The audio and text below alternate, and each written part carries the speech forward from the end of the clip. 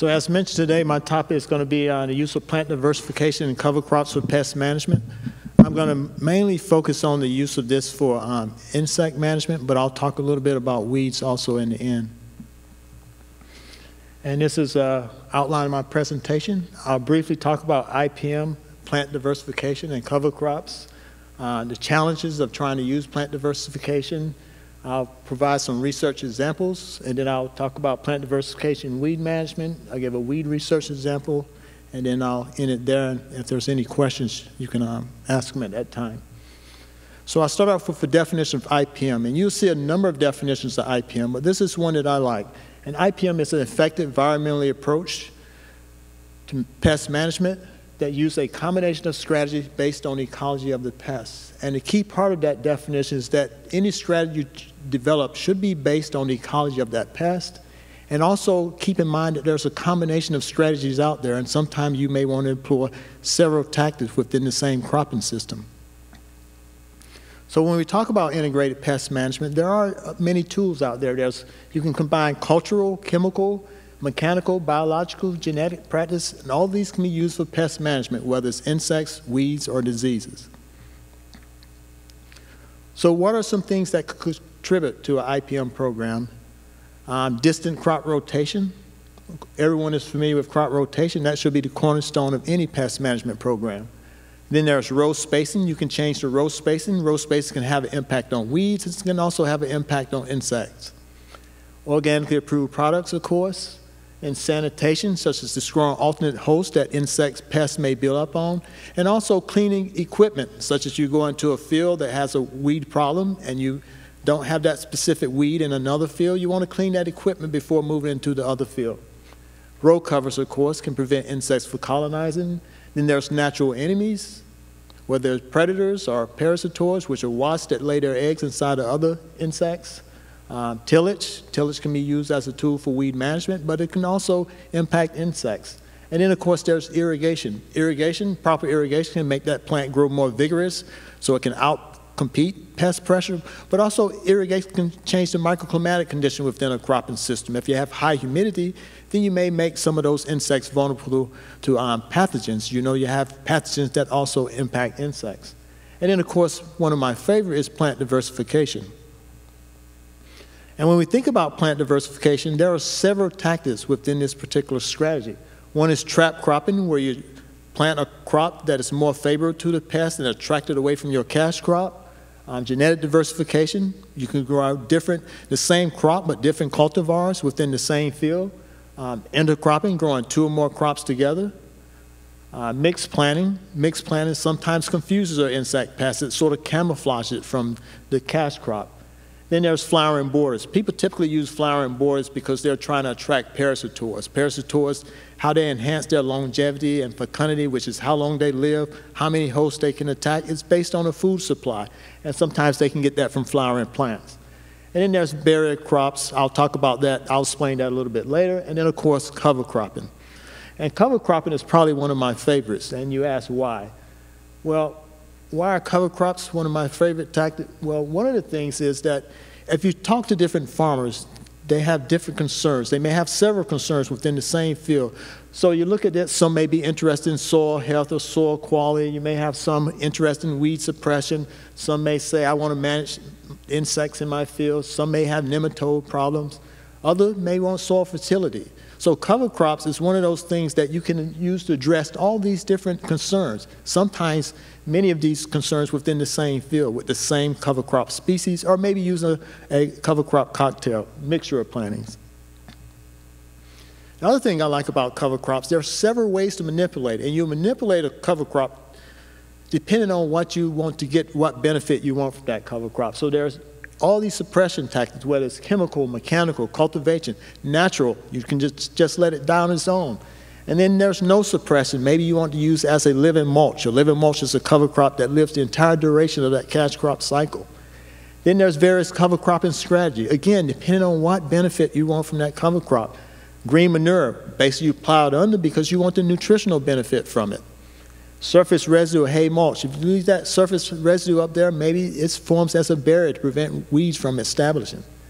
And then there's the dying mulch. And a dying mulch is basically a cover crop It lives during a portion of the cash crop cycle, and then it just naturally dies, which is different from a living mulch. The living mulch is a cover crop that lives the entire duration of that cash crop cycle.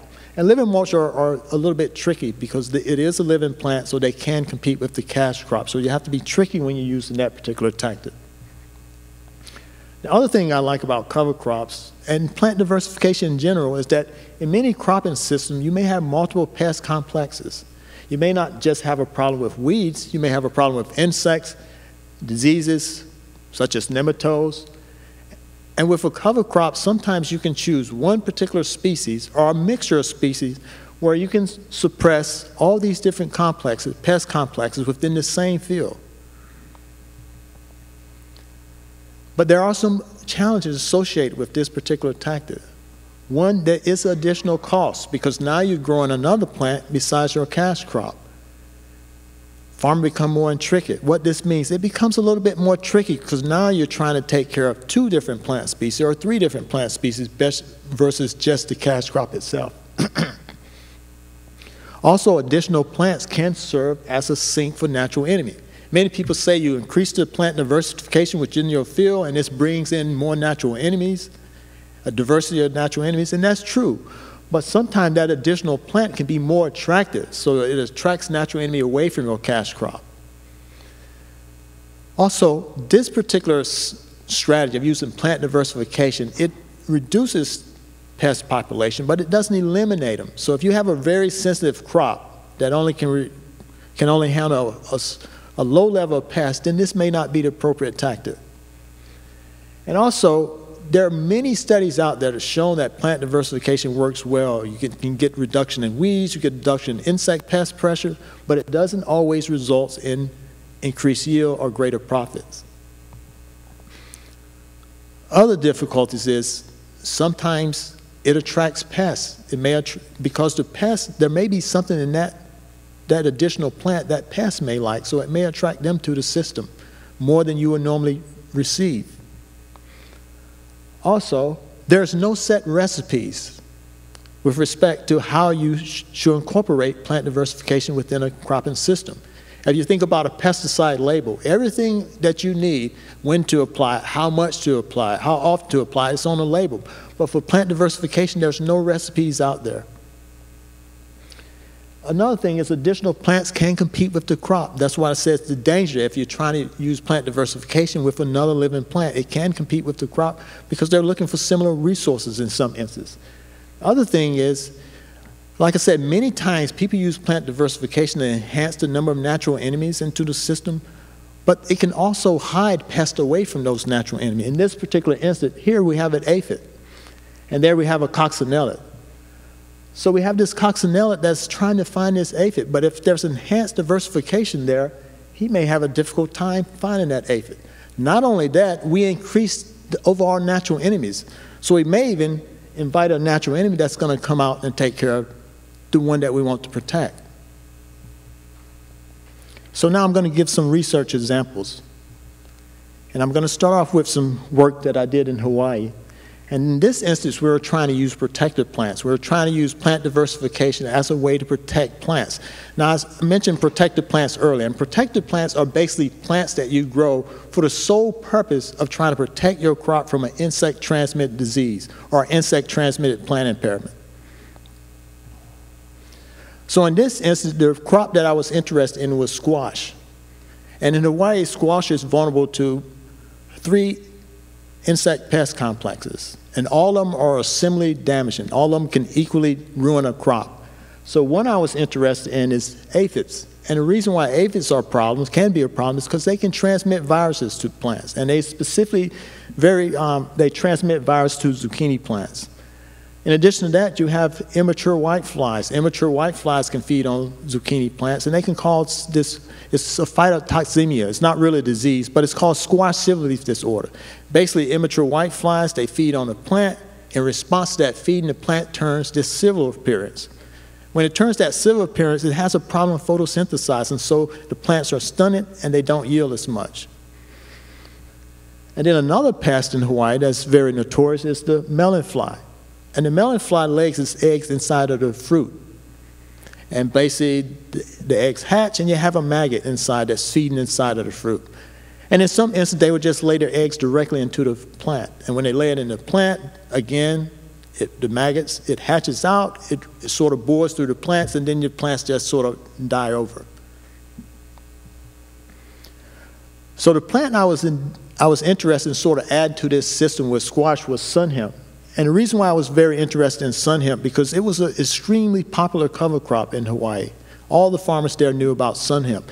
And one of the reasons why it was so popular in Hawaii is that Hawaii has a terrible root knot nematode problem. And sun hemp is allelopathic to root knot nematodes. So basically they would grow it on lands that is infested with this nematode, then they till it under, and basically it would just kill off the root knot nematodes. But I was interested is, could there be some pest suppression benefits other than nematodes? So I set up this 4-treatment study. One was the zucchini grown in monoculture, which is generally the way farmers grow it, intercrop with okra, and then I interplanted with either buckwheat, sun hemp, or white clover, depending on the location in which I did the study. And then there was various sampling technique where we count the number of insects below the plant on the foliage. We used corkboard samples, and the reason why we had to use corkboard samples is because the immature whiteflies are so small, you can't really count them on the leaf, so you have to take samples back and put it under a microscope. And then we used these little bowl traps. And the idea of these bowl traps, we were trying to see if we got a reduction in the number of aphids entering the plots, where we increased the plant species within those plots.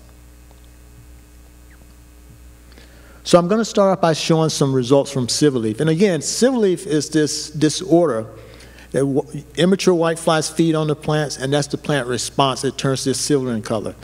So we rate it on a scale of 0 to 5. 0 means there's no silvering, and 5, shown in the bottom right corner, means the plants are completely silver. And these plants really have problems photosynthesizing. So this is the results from one of those studies, one of the field seasons. So here are the 4 treatments. Again, this was zucchini, and this was grown in bare ground, intercrop with okra, or interplanted with buckwheat or sun hemp. And then we took these readings on 2 dates, and on 3 dates during the season. And again, this was on a scale of 0 to 5. And then at 36 days after planting, that was the last date we took to read, and mainly because after that point, the incidence of virus was so high that we couldn't rate the silverleaf. And basically what we showed here is that those zucchini plants that were interplanted in the sun hemp had the lowest silverleaf rating on all 3 of those dates. But the other thing to point out is to look at buckwheat. Silverleaf rating was actually highest in buckwheat. So that shows you that plant diversification, depending on the plant that you use, you can get different response.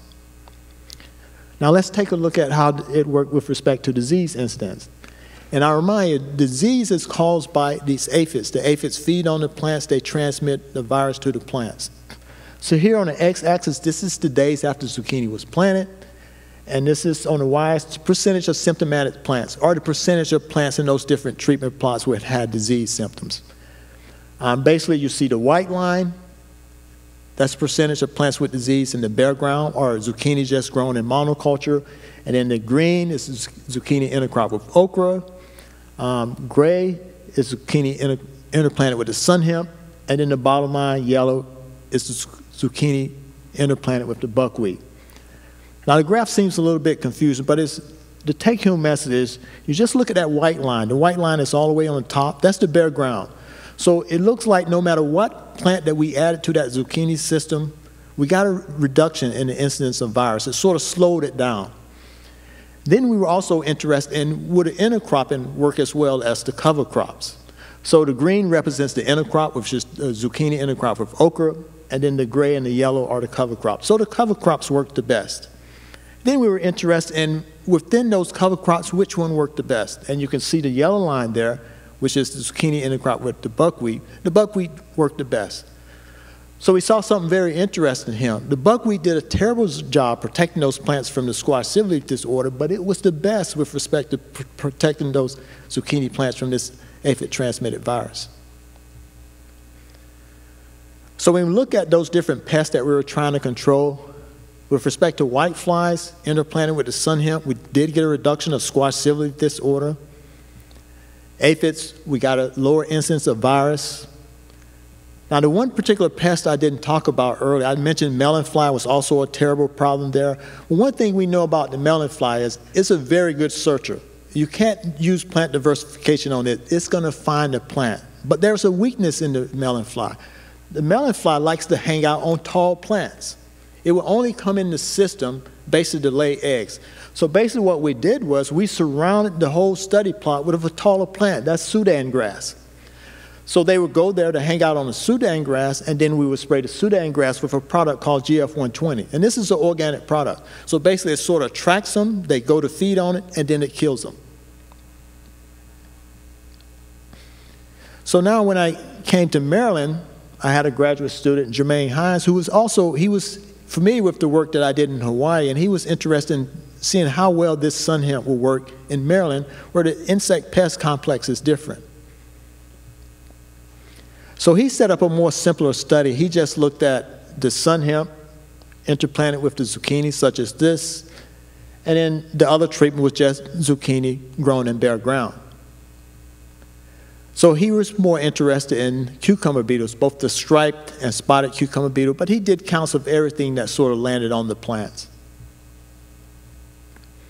So here on the x-axis, this is the days after planting, which is the days after that squash was planted, or zucchini. And this is the number of striped cucumber beetles. So again, the two treatments is that solid line represents the number of those cucumber beetles that was on zucchini in the bare ground, and the dashed line in the sun hemp. And this particular study, he did it over 3 years and did it at 2 different locations. This shows the results from one of those years at this Queenstown location. And basically what he saw was somewhere between 21 and 28 days after planting, that's when you start seeing high cucumber beetle numbers on the squash plants. And we saw a similar pattern at the other site, which was Upper Marlboro, and this was similar the initial 2 years of the study. So now if we look at the spotted cucumber beetle, now previous that was striped, we look at spotted cucumber beetle, and we pretty much see the same pattern here. Again, that dashed line represents the number on the squash plants in the sun hemp, and that upper bar is the bare ground. And again, somewhere between 21 and 28 days after planting, that's when we started seeing higher numbers on the squash plants in the bare ground system. Now, we were also interested in spiders, and you say, why are we interested in spiders? Well, one of the things we know about cucumber beetles is they have this anti-predator behavior. They absolutely hate spiders. They despise spiders. If there are spiders on a plant, then they would leave that plant. They're so sensitive to spiders that if you put spiders on a plant, you remove the spiders, and then you put cucumber beetles on the spiders, they will still leave that plant because they know that the spiders were there and it could still be there. So here on the x-axis, again, we have days after planting. This is the mean number of spiders per squash plants. Again, that solid line represents the number of spiders we found on squash plants in the bare ground, and striped line, number of spiders we found on squash plants in the sun hemp.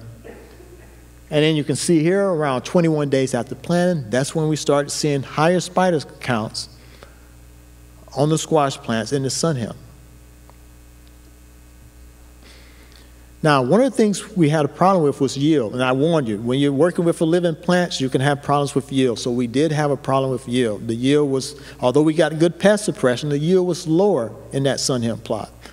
So we changed things around the final year of the study, and basically what we did was we went in and we flare mowed.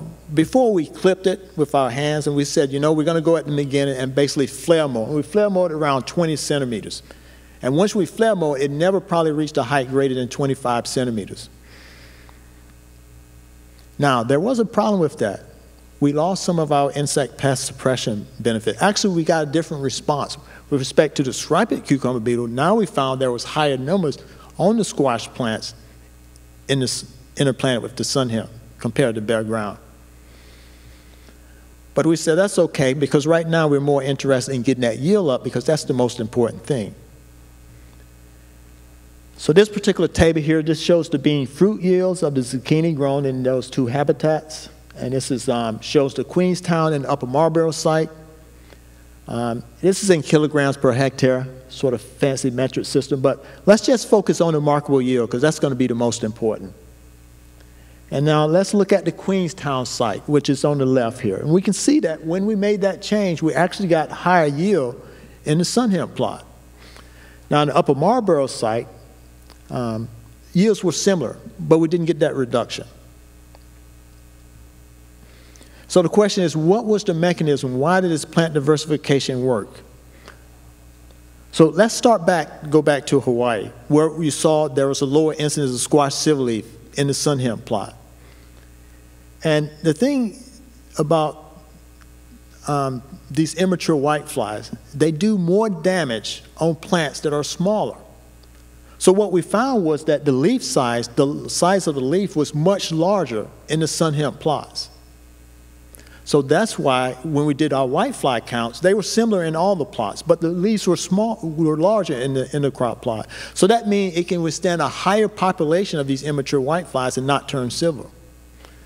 And the question is, why were the leaves larger? Well, one of the things is that sun hemp sort of formed a windbreak. In Hawaii, they have these trade winds all the time. It's constantly. So plants in Hawaii, the young plants tend to grow much slower.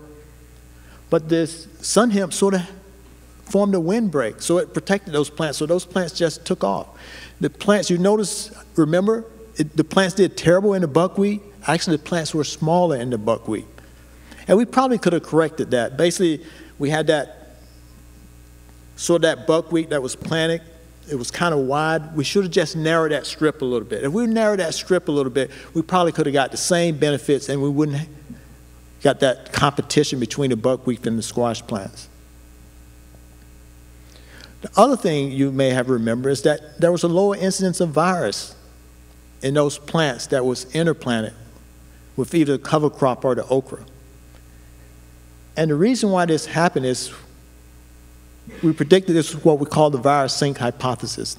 So I should back up. Remember I had those little white containers in each of those plots, and it could tell me how many aphids would land in the plots. What we found is the number of aphids that will actually land in the plots were similar in all those different treatments, whether it was grown in bare ground or whether it was intercrop with okra or grown with the cover crop. But what made the difference is what we call this virus sink hypothesis. So the way this works is you have the aphid, and the aphid will go and pick up this virus particle from feeding on a plant. So that little red dot, that's going to be my virus particle. So now the aphid is flying looking for a host plant, and we're going to say a squash. But what we have is that squash plant is bordered by a companion plant, whatever that companion plant is. So an aphid doesn't know its host plants before doing a test probe. So it lands on that companion plant and it does a test probe. And then basically that virus particle wipes off its mouth part. These virus particles are not ingested inside, it's just on the mouth part because it's a non-persistent virus. So basically they wipe that particle off on that companion plant when they go to probe it. And the trick is that companion plant doesn't host a virus. So the virus just dies. So now when they go into land on the squash, they can no longer transmit that virus. So we tested this in the lab. So all the different crops the different additional plants that we used in the field, okra, the clover, buckwheat, sun hemp, we just tested this concept in the lab where we allowed the aphid to first land on that cover crop and then go land on the squash plants. And we found they did lose the ability to transmit the virus. What was interesting is the plants that worked the best in the lab was also the ones that worked best in the field. So we sort of got a correlation there. Now what about cucumber beetles? What we kept seeing was in the cucumber beetles somewhere between 21 days after planting, we always got a reduction of cucumber beetles on the squash plant in a crop with that sun hemp. And we think it was a reduced tenure time.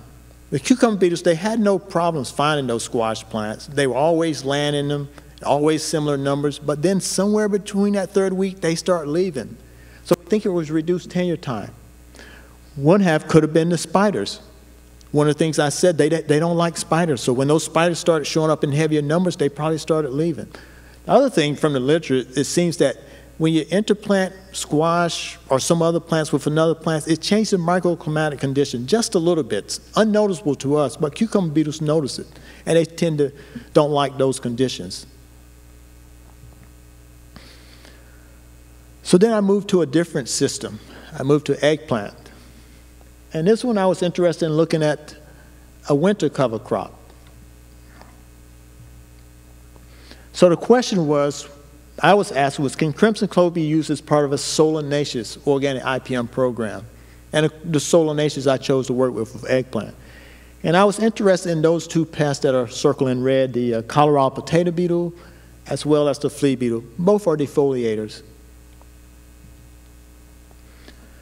So in this particular instance, I used the crimson clover as a dying mulch. Remember, a dying mulch is that cover crop that doesn't live the entire duration of the cash crop cycle. So the idea was that I would plant the eggplant into this crimson clover, and I wouldn't have to do any suppression because it's just going to die on its own. So this just shows the eggplant and the crimson clover a little bit later, and you can see that the crimson clover is almost completely died out. And then I also grew the eggplant into a bare ground treatment or monoculture. The other thing I did was, this was a split plot experiment. So there was two treatments, eggplant grown into the crimson clover dying mulch and eggplant grown into bare ground. But then I divided those plots into half. Half received organic insecticide application and the other half received no treatment. The reason why I did this, I was interested in, one, if someone chose to use an organic insecticide to try to control these two pests, then someone just said, I'm going to just try to grow it in the crimson clover, who would get better insect pest suppression? The second question was, what about using a combination of the crimson clover and the organic insecticide? Would you get even better pest suppression than using either one of those alone?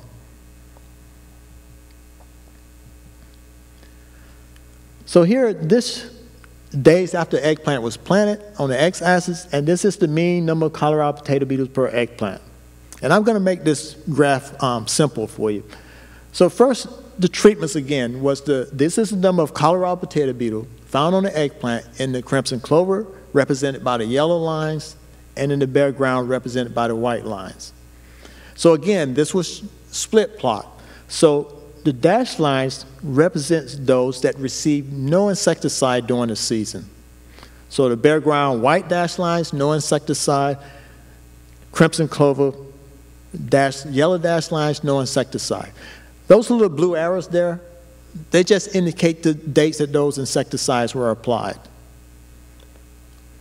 So to make this simple, let's just first focus on the yellow lines. The yellow lines represents the number of the Colorado potato beetles that we found on eggplant planted into that dying crimson clover. And basically the two things together from that is, one is that the Colorado potato beetle was very slow to colonize the eggplant planted in the crimson clover. It never reached high numbers. But more importantly, look at those lines. They look almost identical. So that meant that whether we applied those insecticide or not, it didn't make a difference. The Colorado potato beetles were pretty much kept suppressed in that on eggplant and crimson clover. Now let's look at the white lines, which is the bare ground. So first we see that the numbers did reach higher numbers in the bare ground treatment. The second thing, look at the solid line representing where we sprayed. We can see the bare ground plots, they did benefit from those sprays. And look what happened around, I guess that's around 55 days after planting, the last arrow. You can see when we stopped spraying, look what happened to that Colorado potato beetles in that plots when we stopped spraying. They jumped right up. Now, again, we had that problem, the problem with yield. I didn't expect to have this problem with yield, mainly because I planted into a dying mulch. It's a dying cover crop. It shouldn't compete with eggplant, but we had a problem with yield. So what I did the next year is I went in and I made these strips. So you can see these little bare ground strips in there, and that was to let that soil heat up. So basically, other than making those strips, I still planted into that dying crimson clover. But the thing you may notice is that that entire area is surrounded by crimson clover. So even those strips don't come all the way out to the end. And that's mainly because my concern was the Colorado potato beetle. Having that barrier around there means it would take a longer time for the Colorado potato beetle to find those eggplants. And with respect to pest suppression, we didn't lose anything. We still found the Colorado potato beetles adults, the immature stage, as well as eggs was significantly lower on eggplant in the crimson clover compared to the bare ground. But we were more interested in yield again because that's what we had a problem with the first year. So here we shows the eggplant, the different treatments, and this is markable yields. Again, this is in the fancy metric system. But again, the yellow bars represents the yields of eggplant in the crimson clover, the white in bare ground. So when we made that move, we found that there wasn't significant difference between yield in the eggplant and the crimson clover, represented again by the yellow bars and the white bars. But we saw a similar pattern that we saw with respect to insects. And let's focus on the yellow side first. So again, the yellow, the dashed lines with that pesticide tank, those are the ones that received the organic insecticide. So with respect to yield, whether we used those insecticides or not, it didn't make a difference. The yields were similar. Actually, the yields were slightly higher in the unsprayed plots. Same thing we saw with respect to insect response.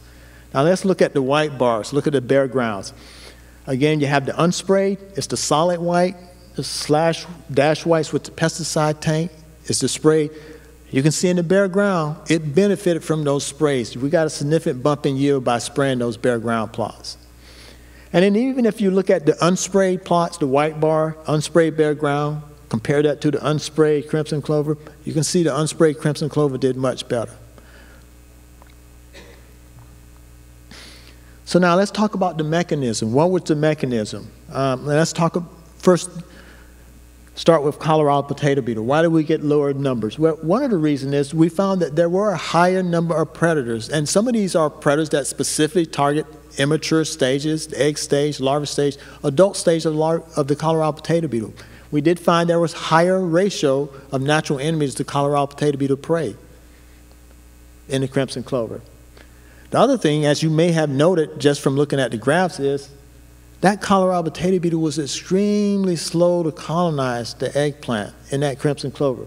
So by the time it found those eggplant, the natural enemies had already moved in, so that's why it never reached high numbers. I didn't show any data from the flea beetles, mainly because of time constraint, but the first year there wasn't any significant difference. The second year we actually did get difference. We found that there was a lower number of flea beetles on eggplant in the crimson clover. Now, based on what I know about flea beetles, there's no reason why that should have happened. The flea beetles are very good searchers. They can easily find their host plant no matter what you surround it by. That's just their biology. So actually my interest with planting the crimson clover was that the flea beetles do most of their damage during the early part of the season because the damage is really small. It's just these little shot hole damage.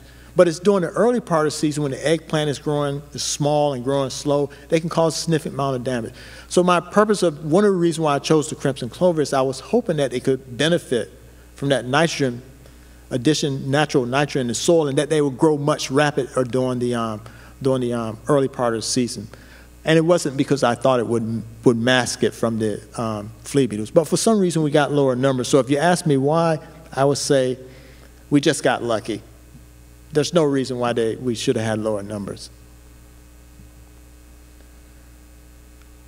So then this was another study we just recently did, and for this one, I'm not going to really show any data, but it's kind of showing the philosophy of how you go about trying to choose a plant species. For this one, the title of this project was Multitasking Marigold to Strengthen Organic IPM in Lima bean and Other Bean Crops. So we know that beans are impacted by a complex of pests. It ranges from disease, plant disease, to nematodes, to insects. You're also battling weeds. But the two that we were mainly interested in were nematodes and the Mexican bean beetle. So the first thing, the objective was to try to develop an ecological strategy that could be used to manage the Mexican bean beetle, which is feeding above the plant, and these root knot nematodes, which are attacking the roots below the plants. So remember, I remind you that definition of IPM. One of the key points of IPM is learn as much as you could about the biology of that pest. So that was my first task, is trying to learn something about the biology of these pests. And in doing so, I'm trying to find a weak link, something that I can exploit. So I started looking in the literature. And basically what I found, RKN, with respect to root knot nematode, is they're not very mobile, which is something I already knew. Also, they're very vulnerable to allelopathy. There are many plants out there that release toxins that are allelopathic to them. For instance, sun hemp, which I talked about earlier, is very allelopathic to root knot nematode. And then the Mexican bean beetle. The Mexican bean beetle, I found they favor certain plants over others. The other thing is, the literature seems to suggest they dislike the odor of some plants. So based on that, I could try to get an idea of what plants I needed to plant with those lima beans to try to protect them. And I chose to work with French marigold and wax beans. Kind of a strange combination. But I chose French marigold because, one, French marigolds produce a compound that is toxic to root knot nematodes. Also, it was predicted, one researcher in the literature said that the Mexican bean beetle is repelled by the odor of French marigold. So that's why I chose to work with French marigold. And then I chose wax snap beans. So why would I choose wax snap beans also to go in that system? Well, one of the things is the literature showed that the Mexican bean beetle favors snap beans over lima beans. And lima beans is the crop that I'm trying to protect. The other thing it says, they specifically like wax snap beans. That's one of their favorite foods. So based on this, I came up, I can use this new concept. And this concept is called the push-pull. Has anyone heard of this concept, push-pull tactic? So the idea here is that you can grow plants, and it's different strategy, but we're going to talk about the plant concept. You can grow a plant where one plant in that system is basically repelling the insect. So that's the push plant.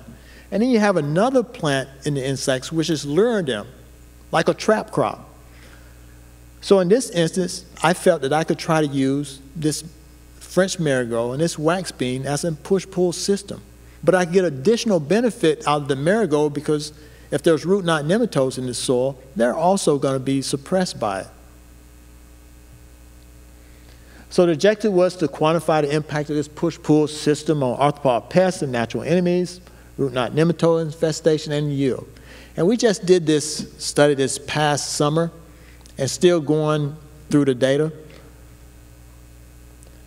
And this is the setup where we had. And we did this study in University of Delaware Research Station.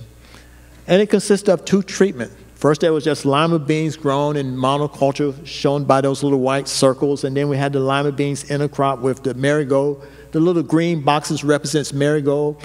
And then on the side of that, we had our wax snap beans represented by yellow. And the other thing we had in mind was sometimes when you use trap crops, they work too well. You know what I mean by they work too well?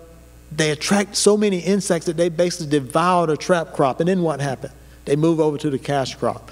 So what we had a backup plan that we was monitoring that trap crop. So if that trap crop was working too well and it attracted too many of these Mexican bean beetles, we were going to hit them with the organic pesticide Azera.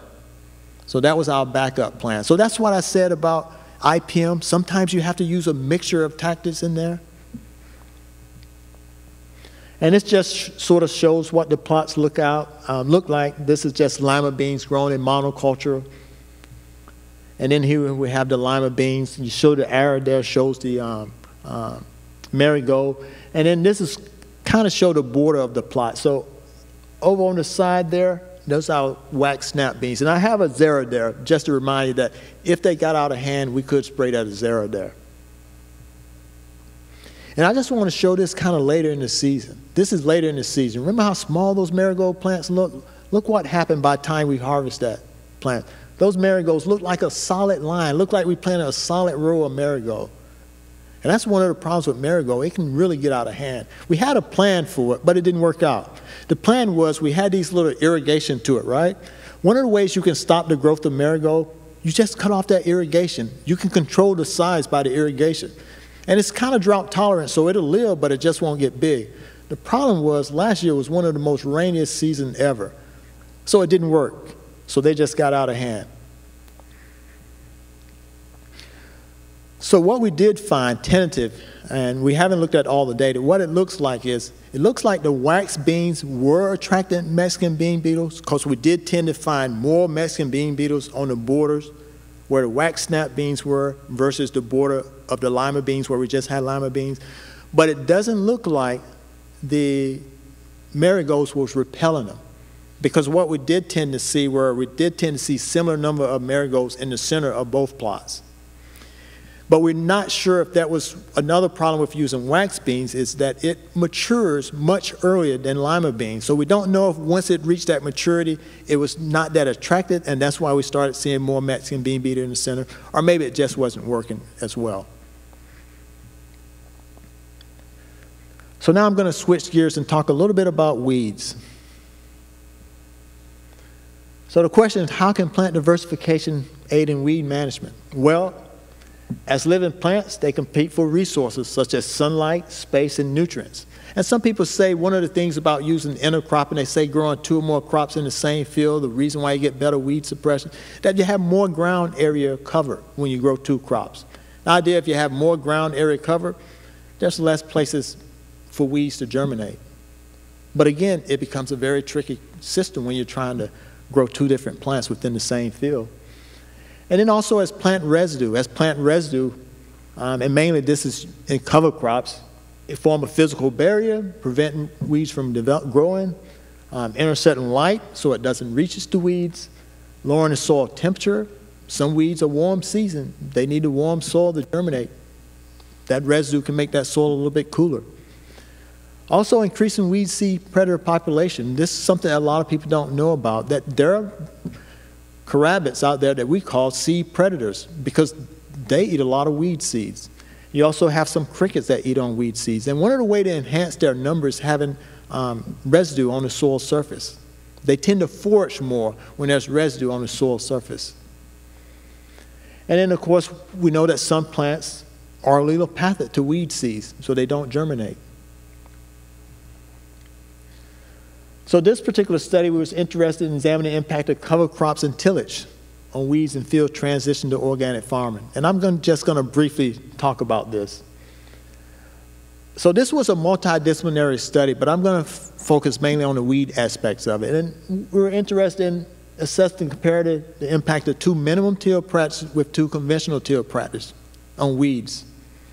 On the biomass, how much time it cost us in hand weeding, as well as crop yield. So we set up 4 treatment. We had our conventional till treatment, where it's the bare ground and black plastic mulch. In these, basically you do your plowing and your tilling. And then we had our, what we call our conservational tillage, where it's no-till versus strip-till. And this particular study was done for 4 years. And the first year we did eggplant, then the second year sweet corn, then we went back to eggplant, and then sweet corn again.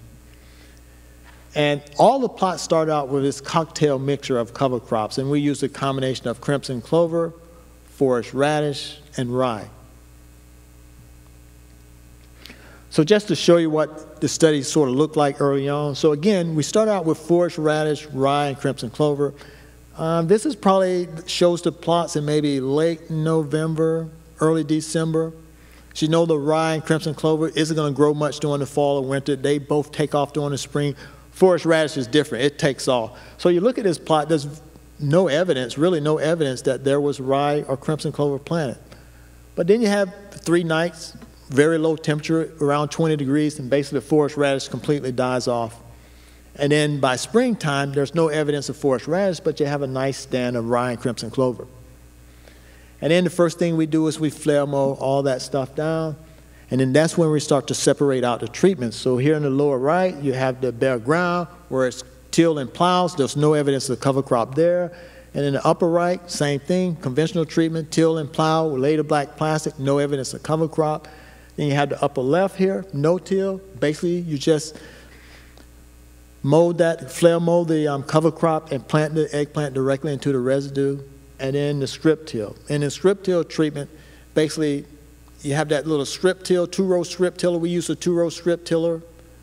It makes a little zone. It tills a little zone about 10-inch wide, and that's where you plant your vegetable crop. So just to summarize what we found the weeds were greatest in the bare ground and no cultivation was done. We found lower weed density in the no-till plots overall and the black plastic below the mulch. And basically what we meant is we didn't have weeds coming up below that black plastic, but in between the rows, in between those black plastic rows in that alleyway, a lot of weeds.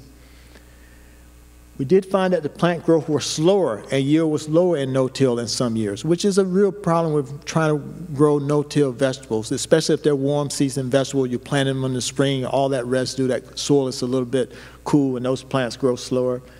We did find the quality of eggplant was best in the strip till. We did find that conservation tillage required less machinery input, but we did find there was very high weed density in the strip till plots. Just in that inter-row area. Between the rows were fine, but in that inter-row area, a lot of weeds. So that's what we really need to work on, improving that strip till system. And that's what I want to work on.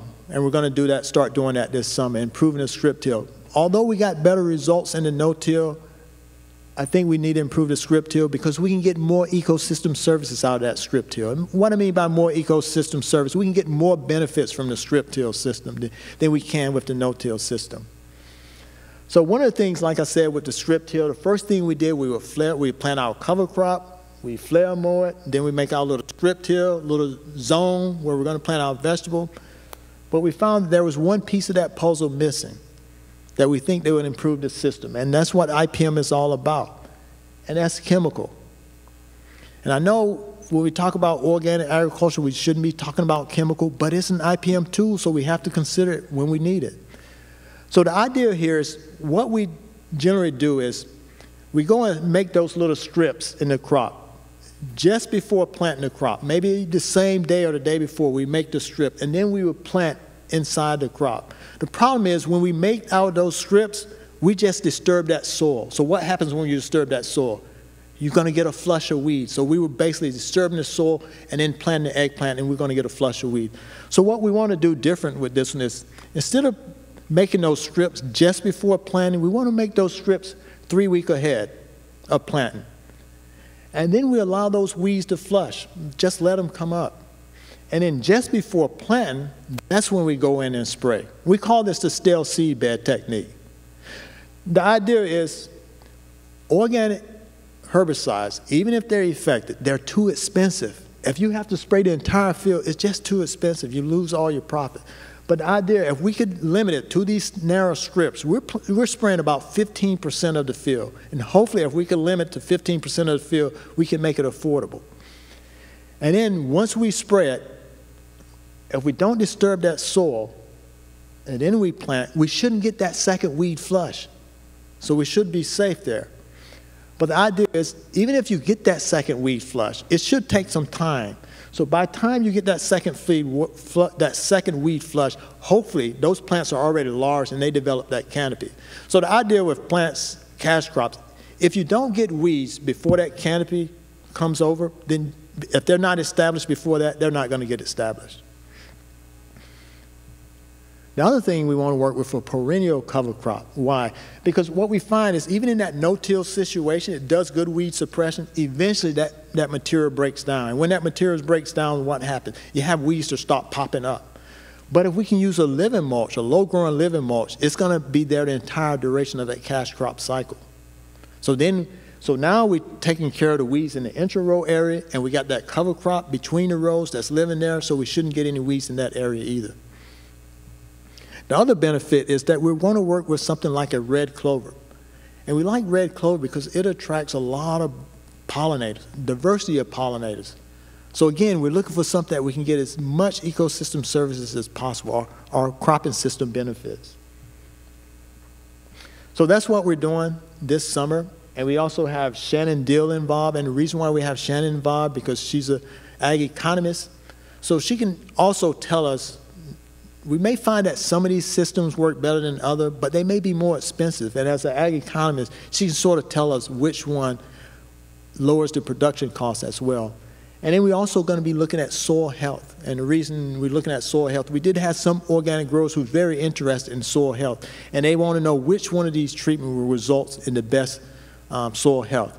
And what Kunhui does is that she can look at free-living nematodes below the soil. When we think about nematodes, a lot of times people only think about plant parasitic nematodes, the bad ones, but there are good nematodes, and we call these free-living nematodes. And they feed on things like bacteria, fungi, some may feed on algae, they're omnivorous, some are even predaceous nematodes. So the idea is by looking at the ratio and numbers of those, we can tell how healthy the soil is.